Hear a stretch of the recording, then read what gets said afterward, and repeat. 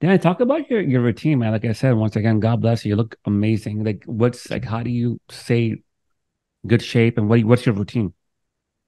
So the big thing is is diet and exercise for physical. I just limit the amount of sugar consumption and carbohydrates. I mean, you can have some. You can eat a donut once in a while. That's fine. But for the most part, like 80% of your diet, 90% should be I eat clean grass finished meats and pasture raised organic eggs and stuff like that. Sometimes a binge, that's fine. Yeah. Try to get 8 hours of sleep as a target. Doesn't always happen.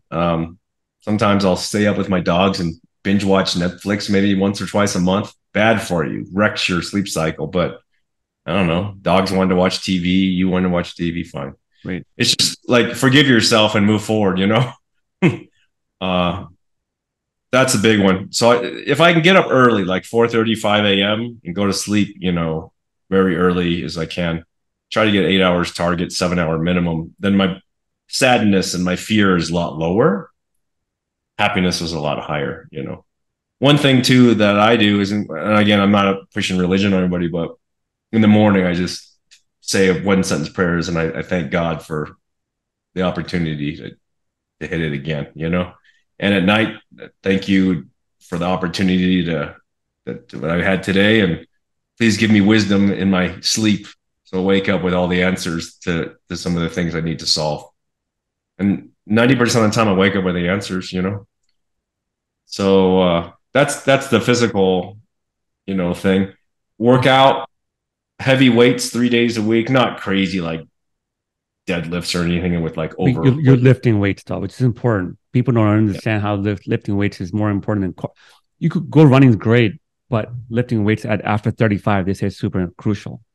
yeah, well, always important. Even when you're young, you want to look good, right? So, but then also moving 30 minutes a day, walking, jogging, swimming, whatever you're gonna do.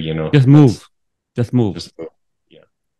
So that's the basic physical routine. What I like to do though, I have hundreds of employees, so you have certain leaders, right?